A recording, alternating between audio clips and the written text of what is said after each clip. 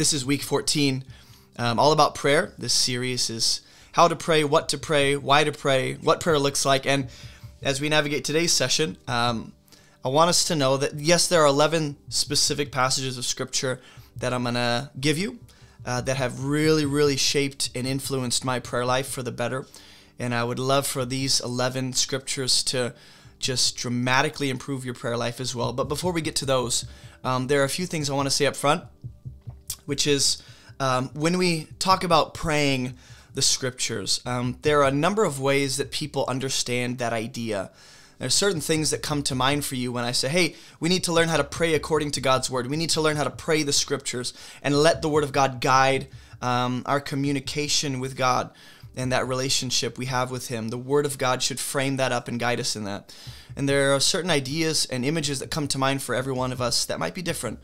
And so to start with, prayer is, if I were to define prayer as I've been defining it for the last 13 sessions, prayer is talking to God with intention and with purpose, as His beloved child and according to His Word. Prayer is talking to God with intention and with purpose, as His beloved child and according to His Word. The power of prayer is that God has determined prayer to be the method of causing certain things in our life and in our world. In other words, there's a lot of things God will do regardless of who prays for it to happen.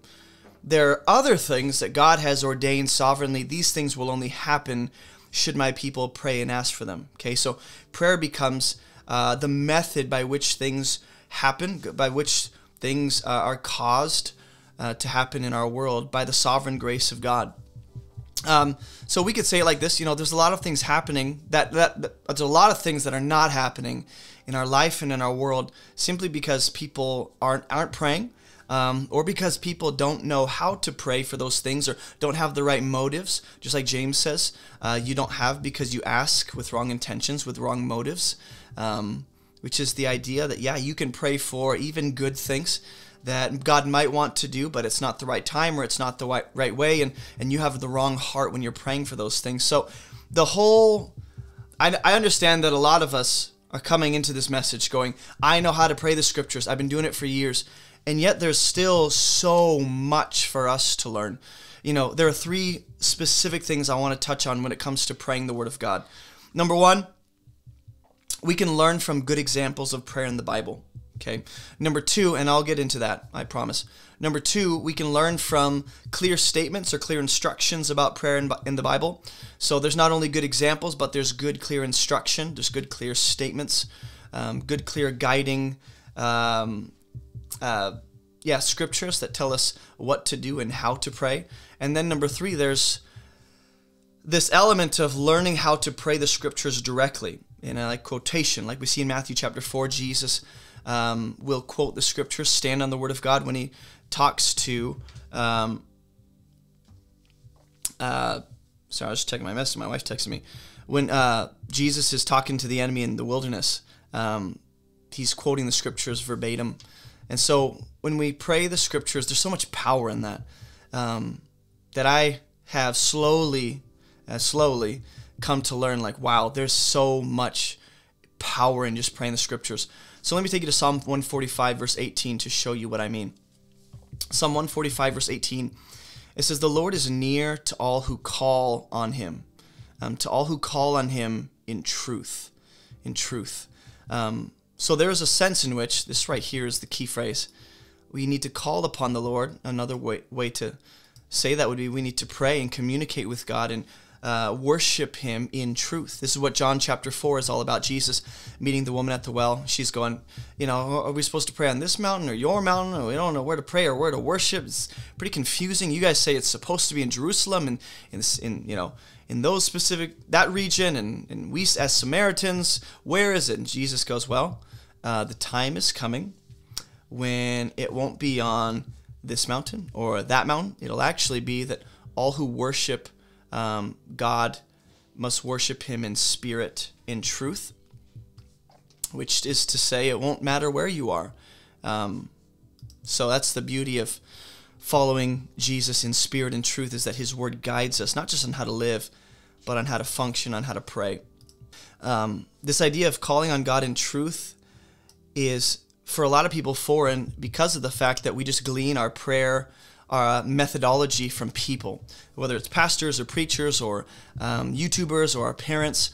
We are the conglomeration of people that we respect, their prayer times and their methodology. Our prayer time becomes almost like a conglomeration of all of that. And I'm not saying that nothing that we glean from people is good, but I just want to make sure that doesn't become the ultimate guiding force in how we pray and what we pray. The Word of God has to, that we call upon Him in truth. And if I've learned something from someone or inherited something from my parents or watched a pastor demonstrate a way of relating with God and praying that actually isn't according to truth and it's not proper, then I got to ditch that and let the Word of God remain supreme in my life.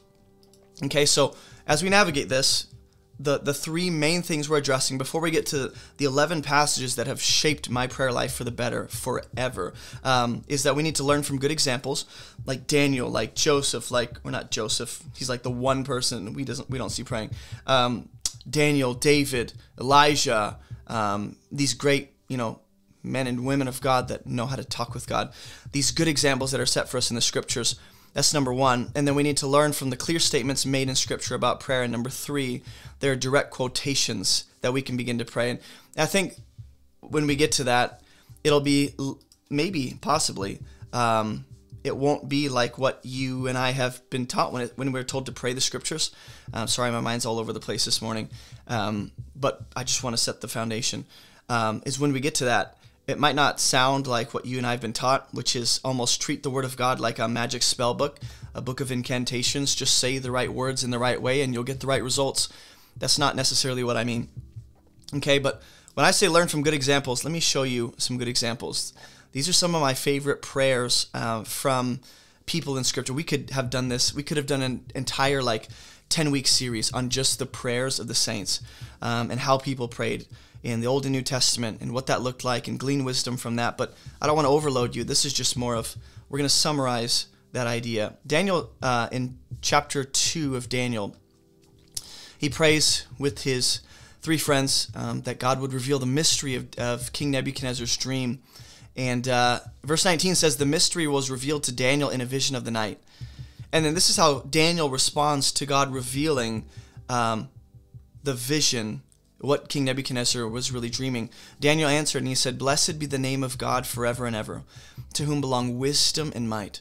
He changes times and seasons. And I just want you to be thinking about how Daniel's praying here. He seems to shift from God gives to you give, to talking directly to God.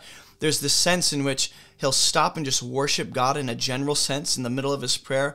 He changes times and seasons, and then he'll shift back and begin talking to God personally. And it's just interesting. Blessed be the name of God forever and ever. Let's start over. To whom belong wisdom and might. He changes times and seasons. He removes kings and sets up kings. He gives wisdom to the wise and knowledge to those who have understanding. He reveals deep and hidden things. He knows what is in the darkness, and the light dwells with him. So just thinking about how Daniel's praying this in response to the vision God gave him should affect the way that I pray. There's some aspect of Daniel's prayer time. I don't want you guys to begin looking at the prayers of the saints as this perfect blueprint for now. I just need to copy that and paste it in my own prayer time. This is just look at the way Daniel approaches God. Look at the way Daniel speaks to God. Just the way he worships and begins to proclaim what God does and who God is and what God's capable of. He gives wisdom to the wise. He reveals deep and hidden things. He knows what is in the darkness, and the light dwells with him. And to you, look at how it shifts. To you, O God of my fathers, I give thanks and I give praise. For you've given me wisdom and might. And you've now made known to me what we asked of you. So Daniel's acknowledging the fact that God answered my prayer. And before he even gets to the fact that, God, you answered my prayer, he just declares who God is and what God does. And I think that is a large part of learning from the prayers of those who have gone before us, is to notice how a lot of their prayers are framed up with worship and praise first. And then they get in, it's thanksgiving, it's worship, it's praise, and then they get into other things. But just learn from this. You can actually just, and I didn't know this until I really started pursuing God for myself. But when you talk to God, you can actually just declare who he is. And it's not weird. It's not like you're informing God. It's not like he didn't know and you're reminding him, that's right, I am awesome. It's that you are actually stirring up your own soul and heart by reminding yourself who he is, and at the same time declaring those praises directly to him. Like, this is the God who reveals deep and hidden things. Just to like go through the list of characteristics and attributes and works of God can really stir your heart up and your affection for God. You've given me wisdom and might. You've made known to us the king's matter. So that's a good example for Daniel to learn from. We can learn from the example of Daniel, who seems to just go, man, this God actually answered us. He heard us. He worked wonders. He came through.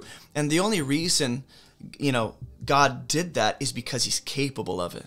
He's the one who gives wisdom to the wise. And this specific prayer of praise and adoration right here, it's directly correlating to what Daniel's facing. With King Nebuchadnezzar in charge, with King Nebuchadnezzar taking Jerusalem into exile, with Judah, taken out of the land, all these different things spiraling around are affecting the way that Daniel chooses to recall God. And so in those moments, just like a quick pause, when we learn from examples of people who pray in Scripture, sometimes it will be like you pray verbatim what they pray. Other times you're like, ooh, I like that. I like the way they address God as the one who changes times and seasons. I'm going to adopt that for myself. Or even in my own prayer time today, I just want to be mindful of the fact that he's the God who sets up times and seasons. He's over time and space itself. He's over human history. And that should inform the way that I approach him and the way that I pray and the way that I communicate my requests to him. Now let me take you to David. David in Psalm 119 is just going off. This is David praying. He's not just declaring to like a congregation how good the word of God is. This is David's private prayer journal. Your word is a lamp to my feet and a light to my path. He says, I have sworn an oath and I've confirmed it to keep your righteous rules. And then look at verse 107. I'm severely afflicted. Give me life according to your word. So why is it that David is just celebrating the word of God? Because he knows that it's that very word that God gives life to David through. That is the way in which God extends life to David, is through the word that David chooses to keep. That's why David can say, God, your word is a lamp to my feet, a light to my path. Something to glean from this, just in passing, is how often do we just exalt God and praise him for how magnificent his word is? How often do we just pause in the middle of our prayer with God or just throughout our day and just like praise and magnify God for how awesome his word is? How often do we just, celebrate the word of God and take time to think through what it is that his word does for us and how wonderful his word is in our life and for our family? How often do we do that? That just might be a good practice to adopt for us, is to celebrate the word of God, not just who he is, not just Christ incarnate, come into the world, the eternal word emanating from the Father, but the word of God that instructs and leads, that we see in the scriptures, that tells us how to live. How wonderful that is. David is not burdened by and condemned by the Torah. He's not, feeling restricted and is so legalistic. He's celebrating the instruction and wisdom found in what at that point he only knows as the Torah. He doesn't have the prophets. He doesn't have the writings. Those are in formation. Those have yet to happen. He doesn't have the New Testament. What he has at that point is Torah. And he's able to celebrate that. And at the same time, in the middle of his affliction, what does he cry out? Give me life, O Lord, according to your word. So that might be something that you and I can glean from the example set by David. This verse tells us that we should ask God to lead us with his word. That should be a prayer in our hearts, at least, not daily. I'm not going to hold you to some restrictive rule and say, hey, if you're not praying this once a day, you're a fool. All I'm saying is, hey, throughout your life, whenever you see the need for guidance or life or direction, or you just sense this, I want to celebrate God for his word, do that. Pray that God would guide you according to his word and lead you and give you life according to his word. And I know that sounds elementary, but we can accumulate so much information that the basics of following God get buried underneath these more complex, beautifully mature ideas. And it's like, actually, we should go back to the simple basics at times and just remember, hey, God's word is delightful. Let's just honor him for that. Or, hey, God actually wants to give you life and lead you into life through his word. Let's ask that he would do that. Let's learn from the example of David. I could also take you to Psalm chapter 90, which for a lot of people is Psalm 91 rather, is going to be the go-to for a lot of people. A prayer of protection and refuge and safety and security. They're going to run to Psalm 91 and they're going to pray that verbatim. And even when we do pray the scriptures verbatim and we just quote the scriptures in our prayer time, there can almost be this autopilot mode we go into where we don't really think about what we're saying. I've memorized that scripture. I know it like the back of my hand. I could be in the middle of a fight, just go into town and be quoting that in the back of my mind. I have memorized, it's solidified in my heart.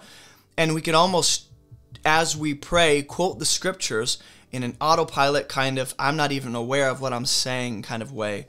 And Psalm chapter 90, verse 14. This is also what David says. This is another prayer of, rather Moses, sorry, not David. This is Moses. Psalm 190, verse 14. I'm all over the place. Satisfy us in the morning with your steadfast love. This is a beautiful prayer that is so, I think it's rightly attributed to Moses, thinking about what Moses asked for in Mount Sinai. God, would you show me your glory? And Moses goes, satisfy us in the morning. Not just me. I love that it's a collective, communal, congregational prayer. And that's also something we can glean from the scriptures, is to pray congregationally. Have your quiet time, sit in the, get in the closet, get alone, get your cup of tea, turn on the music, if you turn the lights down low, whatever you got to do just to get just a better sense and God is present and I want to be focused on him. Have that time, but also don't neglect congregational prayer. And I'm saying that to me. I'm someone that can so easily justify neglecting congregational prayer and collective communal prayer as a body, because I have my quiet time. And I don't need to go to the prayer service. And I don't need to go to the prayer and worship gathering. I don't need to go to Sunday service today. I had my time. And there's just a beautiful truth to having and a need to having both. Satisfy us with your steadfast love. I wonder if that's something we pray, that we may rejoice and be glad all of our days. That is such a simple prayer. And yet, if you actually begin to pray that throughout your day, if I were you listening to this message, I would say, hey, I'm just going to grab onto one of these examples today, just today. Don't be overwhelmed. Don't feel like there's so much for me to grab onto. Just grab onto one of these prayers. And for some of you, it's going to be Psalm 90, verse 14. And your prayer today, moving forward every hour, for every 5 minutes on the hour, satisfy me or us, O God, in the morning with your steadfast love. I want to be satisfied. Moses is crying out for satisfaction and contentment and fulfillment that is rooted in the love of God alone.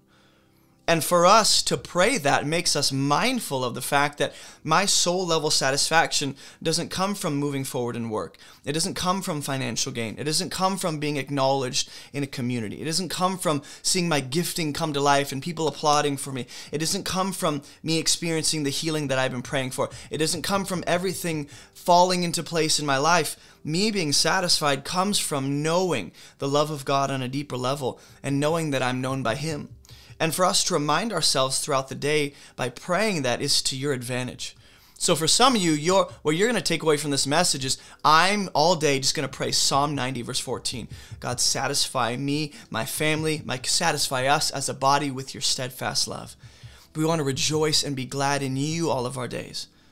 And there's something about doing that kind of thing throughout your day and taking the necessary measures to put that discipline in place that will really, really take your relationship with God to another level, that will really keep you so mindful, so aware of just how much He loves you. We can also go to Luke 22, Jesus. Here we have both the prayer of Jesus being answered and the prayer of Jesus not being answered. And you, what do you mean? Well, He says, if you're willing, remove this cup from me. The Father is not willing, and He doesn't remove the cup. But the second half and the main overarching prayer of Jesus' heart is, I just want your will to be done, not mine, yours. And the Father does that. Listen, this is Jesus praying in the Garden of Gethsemane. In his moment, in his greatest moment of pressure and turmoil and potential and opportunity to just give in and walk away, all of that, he's alone in this, and his three best friends have fallen asleep over and over. They're not aware. They're not on the same page. They're not there. And so there's this feeling of somewhat physical the isolation and loneliness from the rest of humanity, almost to be set apart, and this overwhelming pressure that Jesus is feeling. And in the midst of that, he prays, Father, if you're willing, would you remove this cup from me? Nevertheless, not my will, but yours be done. And we can learn from Abraham and Moses and Jacob and Samuel and Elijah and all these other guys that pray some pretty fantastic prayers that we would never even know to even have the language for. And yet Jesus here, at the pinnacle of his turmoil and pressure, he says, your will be done, not mine. And I think that's something we can all grab onto, is to learn from the example of Jesus. Some of you might need to just pray this verbatim, word for word. Like your prayer this week is going to be in the midst of everything you face and everything you don't know you're going to go through yet. And every prayer you're going to see answered and every prayer you're not going to see answered. In the midst of all of that this week, your prayer is going to be, Father, your will be done, not mine. Maybe you never had the language for that. Maybe you never knew that was something that you could and should be praying. Is this daily prayer of surrender and letting go and trusting the will of the Father and knowing you know better than I do. I will not be wise in my own eyes. I'm acknowledging you. Father, your will be done. And for some of you, that's all you need, is just to bring this before the Father daily and say, your will be done, not mine. Your will be done, not mine. So we can learn from examples of people in Scripture. There are people, and there are going to be times where you might see what appears to be a bad example of prayer, and you're like, that doesn't seem right.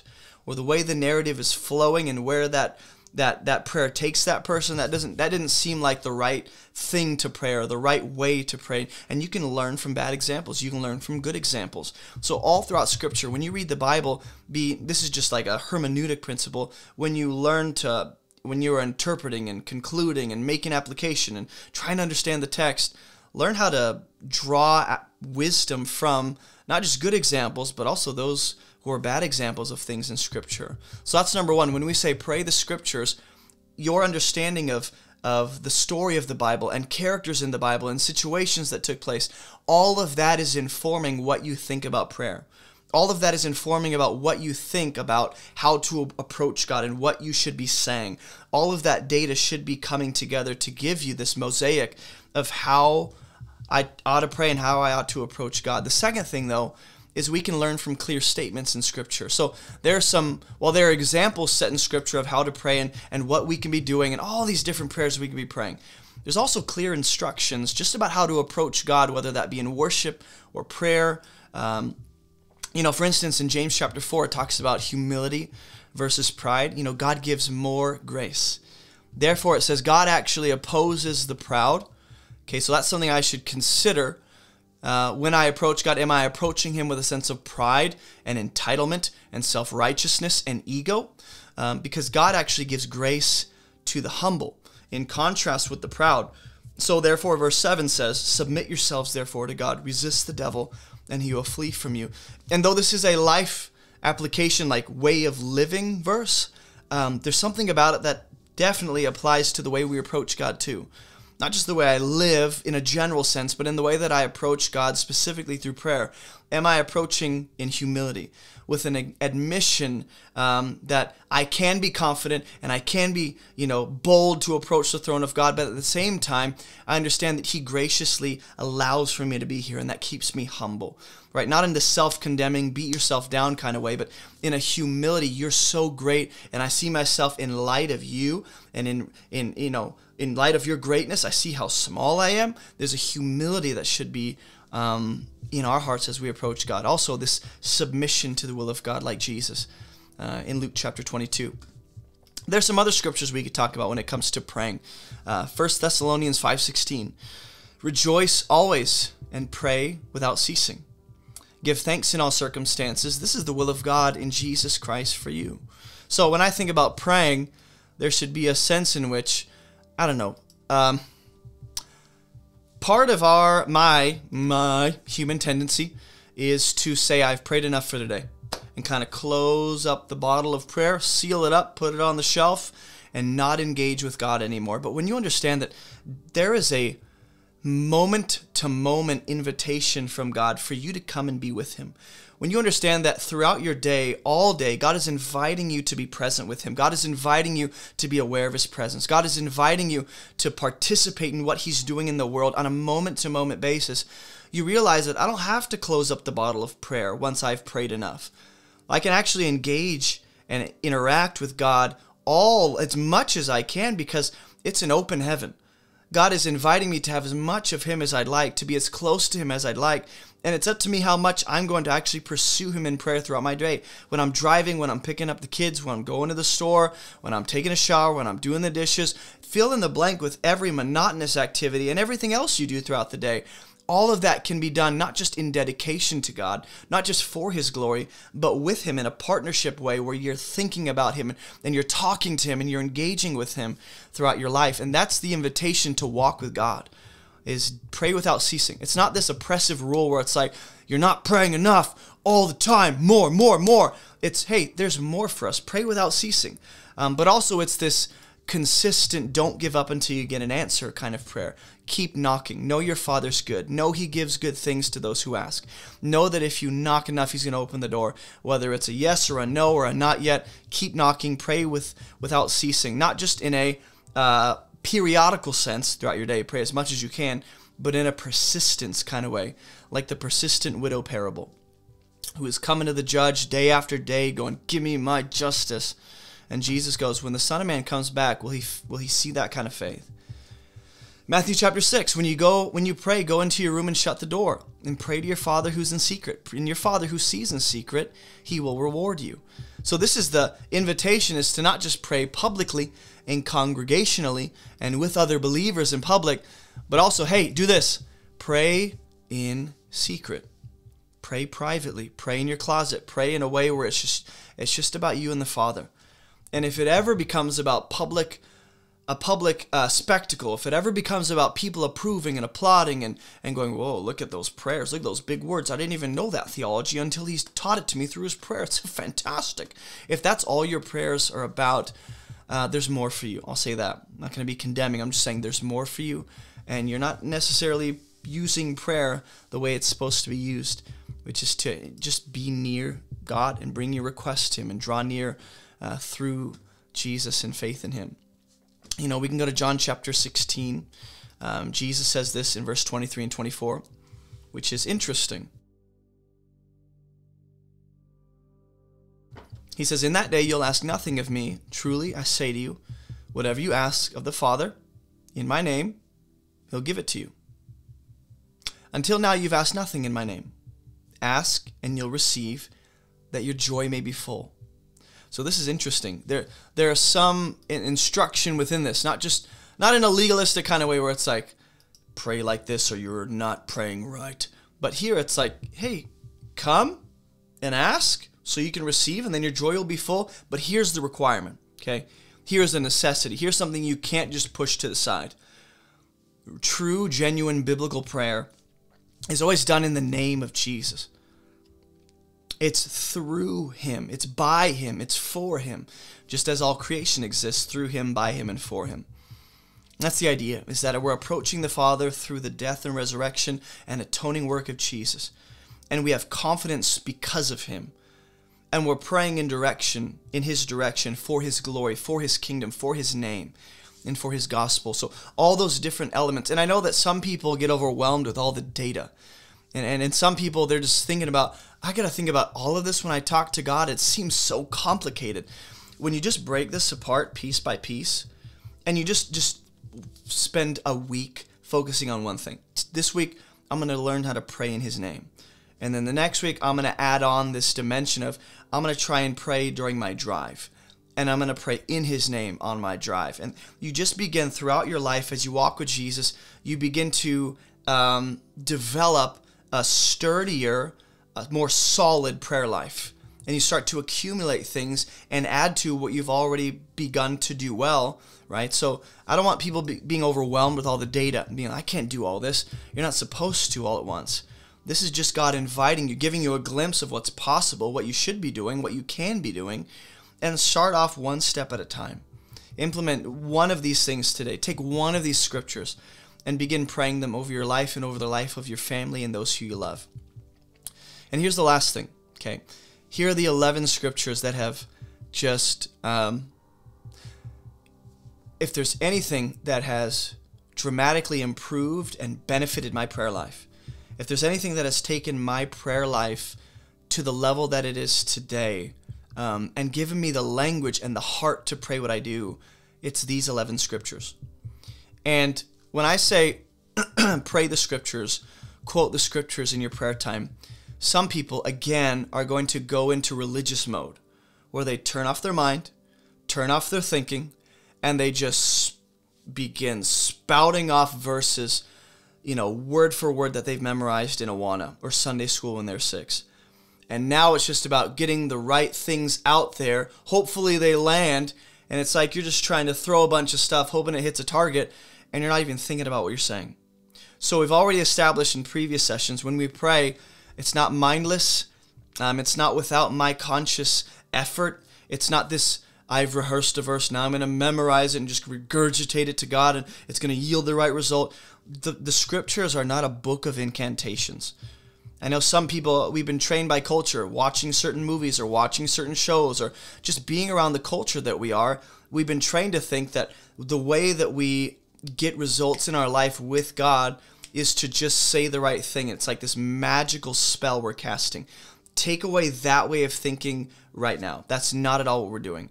This is not mindless memorization. This is not mindless repetition. This is not just me rehearsing things over and over to hopefully get God to move. And if I just keep saying it hard enough and loud enough, and if I say it long enough, that's not how this works. This is just what God has revealed about himself in his word should inform not just how I live and how I see things, but how I pray in response to what I'm going through. So let me show you a few examples, okay? Before I jump into the 11 scriptures that I personally love praying. Here's a few examples of people in the Bible praying scripture, okay? You have Jesus on the cross saying, my God, why have you forsaken me? He's directly quoting Psalm 22, okay? Or if you go to Acts chapter 4, you have the apostles responding to the persecution around them, and they lift up their voices. Here's what they pray. They pray Psalm chapter 2. Jesus prays Psalm 22. They pray Psalm 2. And they say this to God, Sovereign Lord, who made the heavens and the earth and the sea and everything in them. You, through the mouth of our father David, you said by the Spirit, why did the Gentiles rage and the peoples plot in vain? So if you go here, this right here is Psalm chapter 2, verse 1 and 2. So the way that they're seeing their situations, the way that they're responding, and the way that they're praying is informed by Psalm chapter 2. The kings of the earth set themselves. The rulers were gathered together against the Lord and against his anointed. Truly in this city they were gathered together against Jesus, whom you appointed and anointed, Herod and Pontius Pilate and the Gentiles and the people of Israel. And they'll go on and on. So the way that Peter and the gang see their situation is through the lens of Psalm chapter 2. So the way that they're going to respond is also going to be informed by that same scripture that informs how they see their situation. Psalm 86, the psalmist going, hey, in fact, let me give you a few verses. I think this is really cool. I just want you to see this. Every New Testament prayer, when you go to the New Testament, every New Testament prayer somehow finds its basis in the Old Testament. Somehow what people are praying in the New Testament is rooted in the Old. So you can find some kind of Old Testament passage in Scripture to link to whatever it is that's being prayed in the New Testament. So there's always this eye towards the Old Testament as prayers are being uttered. And Psalm chapter 119, I encourage you to just read the whole chapter. It's going to take you like 3 months. But read it.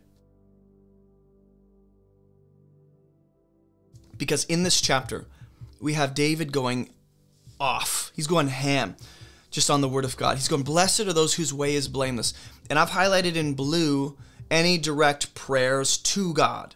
Right? So there are times where David is just talking to God about things. Then there are things that David is requesting. Okay, so, and this is where we glean, from the wisdom of Scripture. We go, okay, so there is such a thing as talking to God about things, and I don't always have to be requesting something. Yes, exactly. And for some of you, that might be a revelation. You're like, you mean when I talk to God, I don't just have to request every second and just ask for things and beg for things and petition? I can just have a conversation? Absolutely. In fact, David just talks to God about his law. And standing back in our culture with that difference in our culture, we go, why is David doing that? God already knows these things about his law. David, hello, you don't need to tell God. He already knows, buddy. It's cute, but he already got that down. And David's going, I'm not informing him. I'm just talking to him.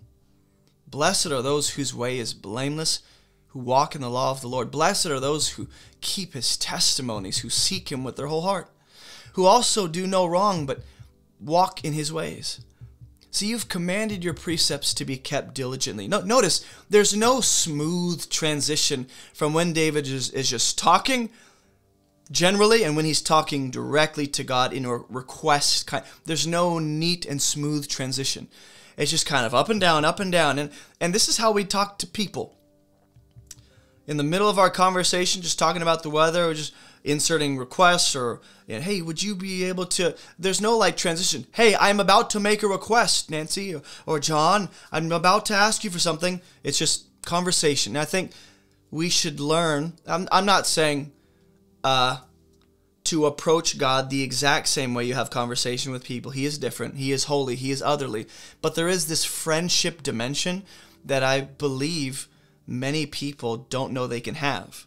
There is a discussion, conversation, relationship that you can have with God where you just talk about things. They don't have to be things that, like, I can only talk about his word, or I can only talk about, you can talk about anything. And some people have a problem with that because they think that God only has time for the serious things. God only has time to spend on things that are worth his energy. And it's like, he doesn't want to talk about your career. He doesn't want to know about what you're going through with your family. He didn't care about whether or not you want to buy a playground for your kids. It doesn't matter to him. And yet, when I read Scripture, when I see the character of God revealed through the narrative, I see otherwise. I see a God who deeply cares about the details. I see a God who actually, his word is a great indication that he's all about the details. Not just about his plan to redeem all things, but the details of your life. David will go on, oh, that my ways may be steadfast. It's a prayer request, in keeping your statutes. Then I won't be put to shame, having my eyes fixed on all your commandments. I will praise you with an upright heart. When I learn your righteous rules, I will keep your statutes. Now look at the transition from what I will do and what I want to do to God, do this. Do not utterly forsake me. And you see this pattern throughout the rest of Psalm 119. It's this breaking in and out of just conversation to praising God, to thanking God, to asking God, to just talking about his law, to just delighting in his law. And David's telling him things he already knows. This is where I think, I want to be careful how I say this. But when you mature in Christ, when you really grow in him, with him, you mature to a place where you're more confident and comfortable in your relationship with him. It took a long time to say, with more words than I should have. We grow in our comfort with God. We become more accustomed to his ways. We become more, not in a negative way, we become more familiar with his heart, so that our prayers are less, don't kill me. And they're more like, hey God, like, I love you. And I love that you're in my life. And I love that I get to be in traffic and have a car to drive. And I'm thankful not about the traffic itself, but I'm thankful that you have allowed my car to not explode on me. Like, you just invite God into those small moments that you'd otherwise throughout your life kept him out of because he's too big for this. He doesn't care about these things. And yet, Scripture seems to want to lead us into a prayer life where we understand that God deeply cares about a lot of things that you would be surprised about. So we can go to Psalm. I encourage you to read Psalm 119. David just goes in and out of that conversation, request, thank, praise. It's beautiful. It's just a glimpse into the kind of relationship that David had as a man after God's own heart. Psalm 86:11, teach me your way, O Lord, that I may walk in your truth. Unite my heart to fear your name. So here's an actual scripture you can pray. Like, you can pray this verbatim. Now, when I say pray this verbatim, I don't mean turn your brain on autopilot and just say the thing and then go back to life. I mean, actually mean what you're saying. Understand what you're saying. Think through the words that are coming out of your mouth. Teach me your way, O Lord. Let's just break this down in the English. Teach me your way. There are ways that I don't inherently know about. I need to be instructed in those things. And I'm asking the only one who can really, really lead me into those ways, that being God, to teach me those ways that are foreign to me. I want to walk in your truth. So it's not just teach me your way for the sake of that. It's so that the effect in my life would be that my life reflects your truth, and the way that I walk is governed by your truth. And unite my heart. My heart needs to be united to something, to fear your name. Okay, so there's all these different elements, right? There's unite my heart in order to fear your name. And I can break this apart. So you can pray this. Teach me your way, O Lord, that I may walk in your truth. Unite my heart to fear your name. This is 20 words. You can pray 20 words today. You can pray 20 words tomorrow. If you just begin to, and it's right here. Teach me your way, for those that are asking. Teach me your way, O Lord, that I may walk in your truth. I'll tell you what, the more you seek God in his word, the more that the Spirit of God will drive his word into your heart. Your heart will become full of his word just by natural, organic result of seeking God in his word. Is God plants that in your heart. It takes root. It develops. It grows, so that over time, after 10 years of studying Scripture, after 10 years of walking with God and knowing him in his word, you have all these beautiful passages that you've memorized. Just by reading his word, you've memorized these things, or they come to mind when you pray, so that now you have all these different beautiful scriptures to pull from when you pray. And then Psalm 86:11 comes to mind, and you go, that's right, Lord, I need to be instructed in your way. I need to walk in your truth. I need you to unite my heart to fear your name on a daily basis. So, Lord, would you do that? Would you do that? So there's all these examples of here's how you pray the scriptures. You can pray it verbatim. You can learn from examples. You can take prayers from Paul and Jesus and David and just kind of combine them into your own special 2024 prayer for the year. You can do that as long as the Word of God is somehow informing not just what you say and how you say it, but even how you're thinking about what you're saying. So here's 11 scriptures that I love to pray. Okay, we're going to go through this line by line. Isaiah chapter 40. Verse 7. It says, the grass withers, the flower fades. When the breath of the Lord blows on it, surely the people are grass. The grass withers, the flower fades, but the word of our God will stand forever.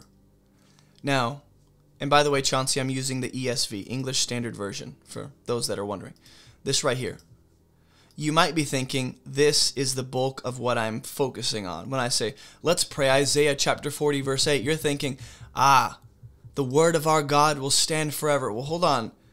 You can't necessarily pray that without understanding what it stands in stark contrast to, which is that people are grass.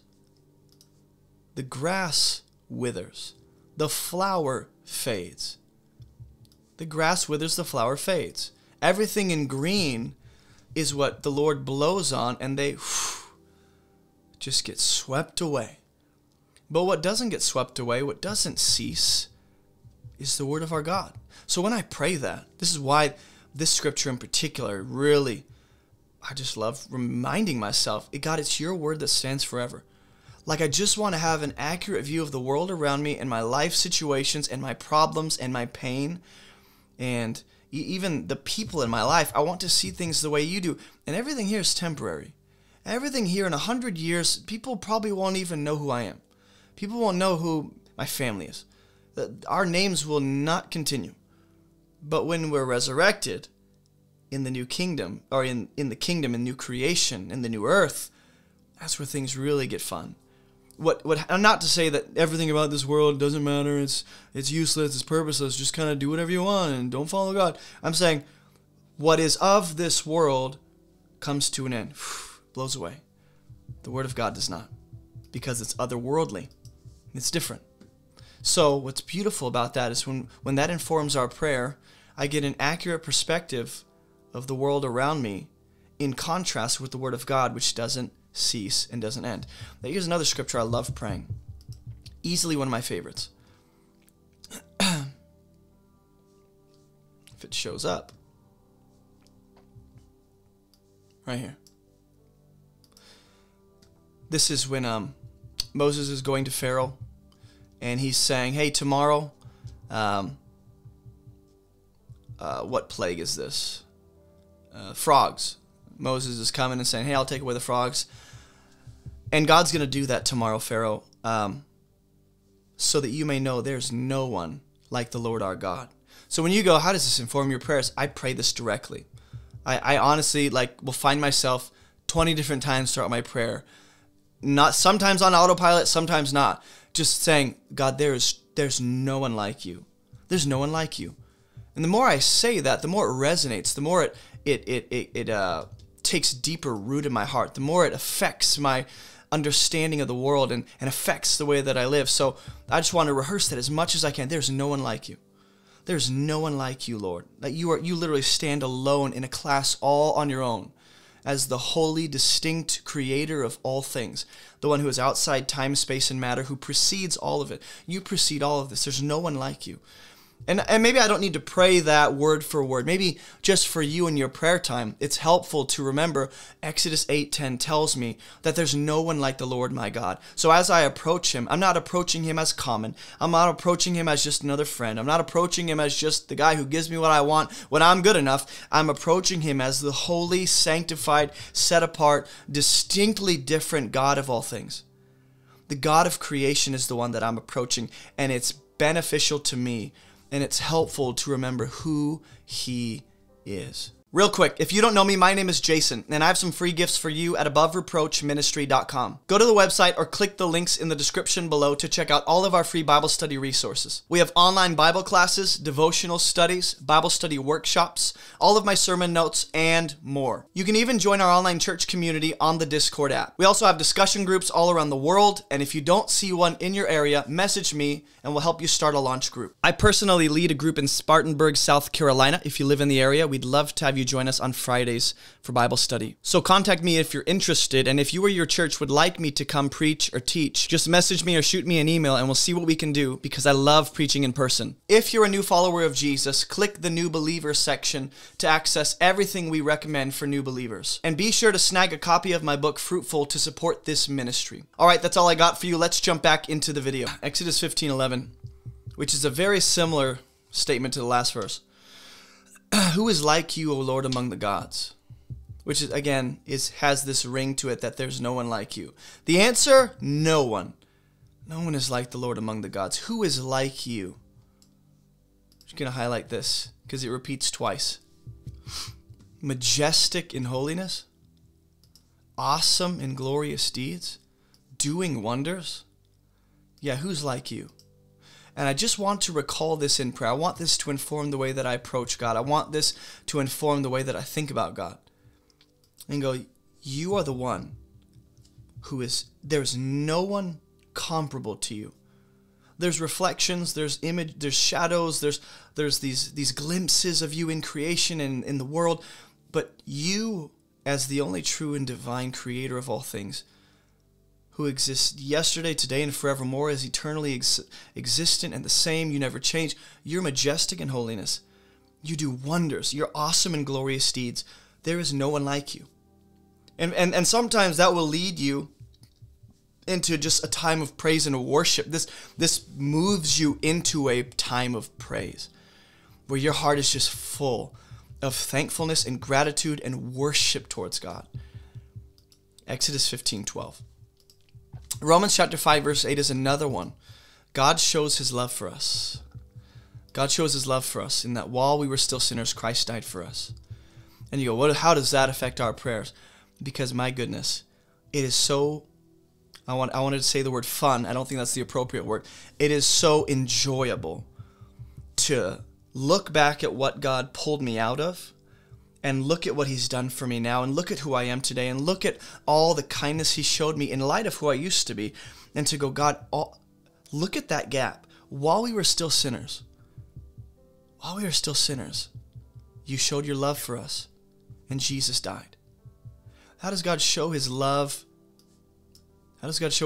Jesus is sent. Jesus willingly lays down his life. And who is it that Jesus is laying down his life for? Who is it that God is loving? Sinners. People who were dead in sin and wanted nothing to do with God. Jesus lays that should lead you to worship. Just in your prayer time, I honestly will sometimes just go, God, you're the God who shows love to people, and you lay down your life, and you do the most possible for people who are sinners and still dead in sin that can't do anything for themselves. And sometimes that'll lead me on a tangent to just think about how good and kind and gracious and merciful, and I'll just start meditating on the gospel and voicing my love for God. Sometimes that's where it leads you. But just to allow that to influence how you pray. You're the God who shows love in the midst of all the darkness and evil and undeservedness on our part. You're the God who shows love nonetheless. And wow, will that move you? I don't know, just to see him rightly. Just to see him rightly. Psalm chapter 2, verse 2, interestingly enough, we saw that next. I love this. The kings of the earth set themselves, and the rulers take counsel together against the Lord and against his anointed. Let us burst their bonds apart and cast away their cords from us. He who sits in the heavens laughs, and the Lord holds them in derision. And you go, why does that influence your prayer time? Because my God is over all nations. Because our God is over all enemies. Spiritual enemies, anyone who would choose to be on the side of darkness, spiritual beings that are in opposition to God, any enemies, any threat, any being that is against us, in opposition to us, that even wants to break God's, I don't want to be under God, I want to break out from him. God's going, all your planning and scheming. Like when we look at the world around us, here's a very practical reason I pray this. When we look at the world around us falling apart, and we go, I don't even know if we're going to be a nation tomorrow. I'll be very honest. For those of us that live in the U.S., I don't even know if we're going to survive another week. I don't know what's going to happen this election. Things just seem to be going downhill. It's just downhill. It's nothing else. There's no whoop. It's just downhill. Governmentally, politically, it's just garbage, right? So we're looking at that going, that sucks. What do we do? Remember this. All the plotting, all the raging, all the disobedience, all the opposition, when men come together and try to take down God and his people and break apart his kingdom and stop God's plan from being accomplished, God just looks down and he laughs in derision. Not to at all make light of the fact that there's real death and destruction, but to say that our God is so above it all. It's kind of like what Paul says. The suffering of this life is not even worth comparing with the glory that is to be revealed to us. It's that idea. I forgot. We can get so caught up in the news and the TikToks we're seeing and did you see this happen? Did you see what they said? Did you see what they're doing? Did you see the laws there? And who freaking cares? Do you know who my God is? Psalm chapter 2. He's the God who sits above it all. And sometimes I just need to remind myself of that. Like, I know that. I heard that in Sunday school. Heard that yesterday. Heard that in a message this morning. I'm hearing it everywhere. But do you live like it? Are you praying like it? That's the question. Are you actually approaching God in a way where you understand, yep, you're sovereign. You're in charge. You're in control. Everything is working according to your good, for our good, and according to your plan. It's all coming together, even if it looks like absolute hell on the earth. And people are conspiring. We're like, I don't know. If they form an army and they form an alliance and they come together, it's all hell breaking loose. And you got God is over it all. And I just think when it's all said and done and you pray in the midst of all that, this is what you need to remember. That he knows. He sees it all. He ain't forgotten. He's in the midst of it all. He's not distant, going, I can't wait to send my workers to go and handle this. God is present in the midst of all of it. And no one can stop. This is the beautiful truth about what we pray. No one can stop what God sets into motion. No one can. Exodus 34:5. I love praying for this, or praying this rather. The Lord passed by Moses, and he proclaims, the Lord, this is how the Lord reveals himself. I am a God merciful and gracious, slow to anger, abounding in steadfast love and faithfulness, keeping steadfast love for thousands, and forgiving iniquity and transgression and sin, but I will by no means clear the guilty, visiting the iniquity of the fathers on the children and the children's children to the third and fourth generation. But notice how the third and fourth generation are far outweighed by the steadfast love God shows to thousands of generations, right? So you go, how does this affect the way that you pray? Why does it affect you? Because when I pray, I honestly just love, sometimes I don't do this, but I try my best before I even begin to voice my concerns and pleas and requests and here's God, what's going on? I go, Lord, you revealed yourself to Moses as a God who is merciful. You say you're gracious, and I've seen it. You're slow to anger, which is wonderful. You're quick to forgive. You're abounding in steadfast love and faithfulness. You keep steadfast love for thousands of generations. That's who you are. And before I voice any of my requests, before I start going off the rails, before I even get mad, I just want to remember who it is that I'm talking to and what it even means that you are these things, that you're merciful, that you're gracious, that you're slow to anger. I want to recall your character. If this is who God reveals himself to be to Moses, then I want this to inform the way that I approach him. This is who you are. This is who I'm coming to meet. This is who's going to answer my prayer request with a yes, a no, or a not yet. This is the God who's working all things together for good, even if it means saying no to what I'm asking for. This is the Father that I'm approaching. Romans 8:28 is another good one. We know that for those who love God, all things work together for good. For those who are called according to his purpose. And sometimes it is just saying that verbatim to God. You are a God who works all things together for my good. And I know that, I believe that, I trust that. Right now, I'm kind of having a hard time seeing that and making sense of how that's possible. With the hell that's breaking out in my life, it's really hard to see this, God, but I know it's true, that you are a God who works all things together for good, for those who are called according to your purpose. And sometimes I don't just say it, I meditate on it. And as I'm praying, I recognize that I'm kind of praying with an anxious, troubled heart. And it's because I've forgotten that in the midst of all this, he is working all things together for our good, collectively. And when I remind myself of that, the anxiety, the frustration, the bitterness setting in seems to start to dissipate because the Word of God is taking up residency in place of those things. Psalm 63 verse 3, I love this one. Because your steadfast love is better than life, my lips will praise you. I mean, I'll find myself saying this like 10 times whenever I pray. Whenever I just dedicate a time to just sit before the Lord and I can focus, my kids aren't screaming in the background, there's no one to rescue from death, I can just sit here and be present. They're gone at the mall or whatever they're doing. God, your steadfast love is better than life. I don't even know what that means. I'll say that, Lord, I don't even know what that means. I can imagine what it means. I have a basic concept of what that means, but your steadfast love for me is better than life. I just thank you for that. I praise you for that. I honor you for that. I want to become more aware of that. And that will just begin to sit on my heart for a little while and really move me to just meditate more on the gospel and the love that God has shown us through his Son. Is your steadfast love is better than life. If I'm not living like that, change my life so I begin to live like that. I want to live like your love is better than life. That is for some of you, that's all you need. For some of you, all you needed today was just to come here and know that you can actually meditate on that scripture throughout your day and your life. Your steadfast love is better than life. Hebrews chapter 1 verse 3. He's the radiance, and we could probably turn not every passage, a lot of scriptures into prayers and inform our prayers with those.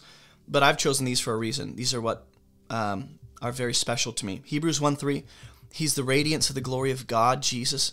He's the exact imprint of his nature. He upholds the universe by the word of his power.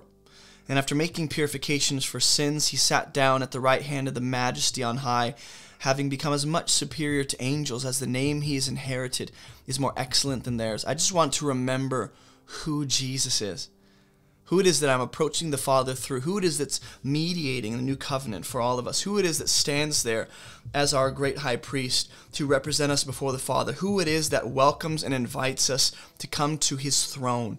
It's the one who's the radiance of the glory of God. It's the one who's the exact imprint of his nature. And I'll just pray that. I'll go, you literally this is my favorite thing to pray in this verse. You uphold the universe by the word of your power. That is unbelievable. It just puts things into perspective for us. It puts our problems into perspective. It puts our frustrations into perspective. It puts our temptations and sins and addictions and struggles and heartaches and everything that we face, puts it all into perspective, so that we see all those things in light of the God who is so powerful. He upholds the very universe by the word of his power. Colossians 3:1 and 2. If then you've been raised with Christ, seek the things that are above where Christ is, seated at the right hand of God. So what this leads me to pray, which I haven't actually prayed in a while, is, God, would you please raise my affections? Help me to seek the things that are above where you are. Set my mind on things that are above, not on the things that are on the earth. You can pray this. You can make this into a prayer. Thank you, Janet. You can pray this for that gift. You can pray this as something that you understand that you need. Lord, my mind gets so tethered to this world. I get so distracted. I get so fuzzy in my brain and my thinking and my mind. I get so unaware of your promises. God, set my mind on things that are above, not on the things that are on the earth, please. I don't want to have an earthly, worldly mind that's just stuck to this temporary life. Raise my affections, raise my thinking, raise my focus me back on Jesus. It's a wonderful prayer to pray. And this is the last one, John 16:33. If anything, if I don't say this in prayer, I will definitely be thinking of this at some point. Jesus says in the upper room to his 11 boys, because Judas is a punk, I've said these things to you so that in me you may have peace. See, in the world you will have tribulation, but take heart, I've overcome the world. Which, if you notice, a lot of these scriptures have much to do with God being over it all, God being sovereign, God being in control, God working things for good, God nothing escaping his power and sight and control. Everything comes together in the grand plan of redemption. If you notice, there's a theme within all of my favorite scriptures. Because you know what? For me, my tendency is to forget that he's in control and to assume more control than I have. As if to say that I'm in control of these things that I'm really not in control of. And we get anxious and fearful and distracted, and we just kind of isolate. We get so downcast and so despairing that we just shut down, give up, sit in the corner, and suck our thumb until something changes. And this verse calls us out of that, where Jesus goes, no, actually, I've overcome the world, so you can have peace, my peace, in the middle of tribulation, in the middle of the world. Everything you face and go through, and I just need that when I pray. I need my anxious, troubled heart to settle down. Like the way that I tell my kids, whoa, hey, settle down.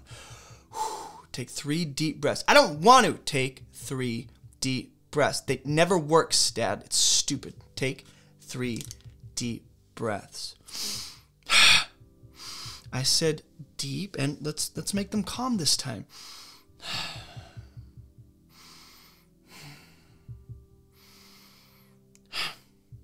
It didn't work. Do you feel a little better? Yes. That's exactly what prayer is to me. And when Scripture informs our prayers and reminds us of who He is, we can have more precise, calm, well thought out prayers. Not to say that God is waiting for you to voice or say the right words, but it's about, are you even thinking rightly as you're saying these things? Sometimes a lot of the things we pray come from a heart of anxiety and fear and depression and self-hatred. And you can be honest and raw and vulnerable and transparent with God for sure. Voice those things, but don't stay in that place. There's something about John 16:33 that reels me back in. It's like God just like, oh, we got a big one. He's fighting today. He's reeling me back in. And I remember I do have reason for peace. You have overcome the world. So I'm going to pray like it. And since you've overcome the world, there are some things I was going to pray that I'm actually not even thinking I need to pray anymore. Because it was coming from a heart of fear, as if you weren't in control, as if I don't have peace, as if you haven't overcome the world, but you have. So maybe you can pray this: God, you've overcome the world. You've literally overcome the enemy and all darkness and all evil and all sin and death, and you've granted me not just peace, but the actual reason for peace. You've given me peace with yourself. I have peace with God. My heart can have the actual comfort and reassurance of God that comes from knowing I have peace with him. Like, you just need to remind yourself of that. So hopefully these 11 scriptures, one of them resonated with you. One of them, again, some of these you'll pray word for word. Others, you'll just kind of take parts of these scriptures and then pray them. Others, you're not going to pray them at all. They're just going to inform how you pray. You're just going to be praying like he's in control. You're just going to be praying like he holds all things together. You're just going to be praying, like he loves the world so much that while we were still sinners, he died for us. You're going to be praying like that. And there's something about the character of God that absolutely should inform the way that we pray. What we pray, how we approach God.